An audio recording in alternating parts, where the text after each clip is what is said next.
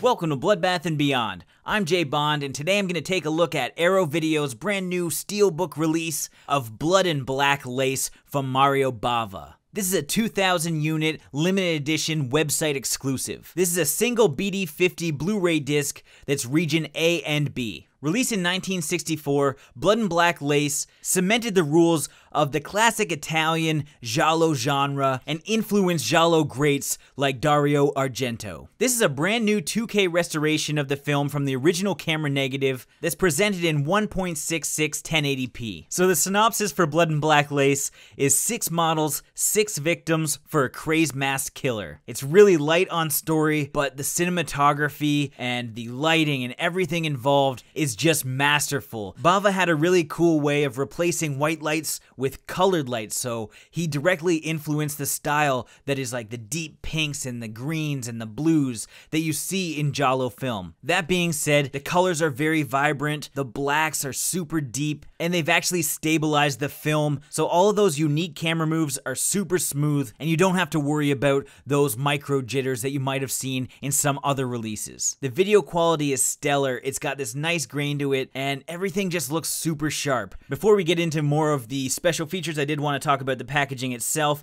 It is a very slick looking steelbook that if you tilt at the right angle, you can see the title of the film. It's got some great new artwork. Inside we have the single Blu-ray disc, the original artwork, and a 40-page collector's booklet featuring new writing on the film.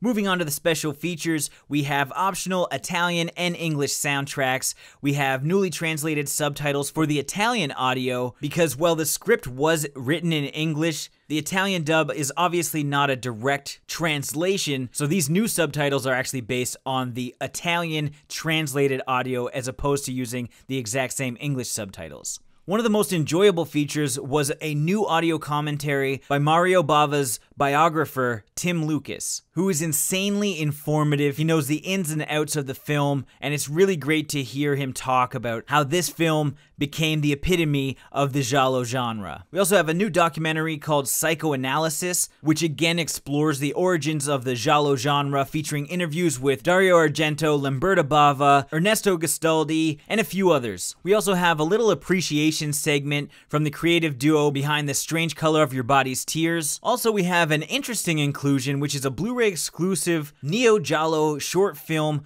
called Yellow by Ryan Heisem and John Britt. This was a beautiful and very gory short film that runs about 25 minutes, and while it is a little bit unrelated to Bava, it is giallo, so this allows you to kind of see where giallo is at today. Moving on, we have a visual essay by Michael McKenzie, which explores giallo's relationship with the social upheavals of the 1960s and 70s, entitled Gender and Giallo. Moving on, we have a panel discussion on Mario Bava, featuring Dario Argento, Lamberto Bava, and Steve Della Casa. Next, we have the Sinister Image Cameron Mitchell, an episode of David Del Val's television series devoted to the star of Blood and Black Lace. And wrapping up the special features, we have an alternative US opening titles sourced from Joe Dante's private print and scanned in 2K, and we have the original theatrical trailer. Now that's a ton of content packed on this one Blu-ray disc. Hearing about the origin of giallo from all of these different well-respected sources kind of opened my eyes to seeing how Bava still influences modern cinema. Overall, I was really impressed with not only the look of the film,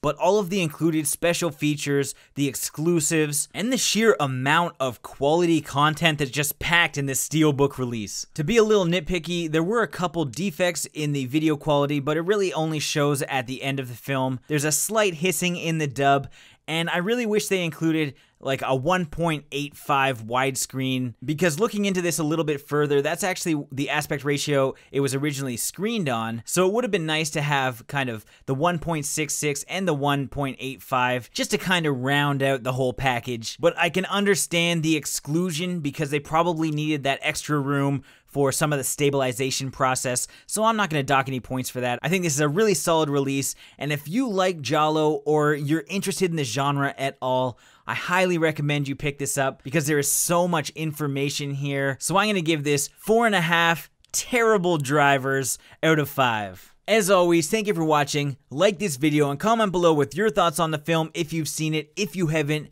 I highly encourage you to check it out because it is such an important part of the genre and it's influenced so many films that we all watch today, including our top pick of last year, The Editor, the giallo spoof from Astron 6. Thank you again for watching, and if you want to see more videos like this, make sure you subscribe to the channel to stay updated with everything Bloodbath and beyond.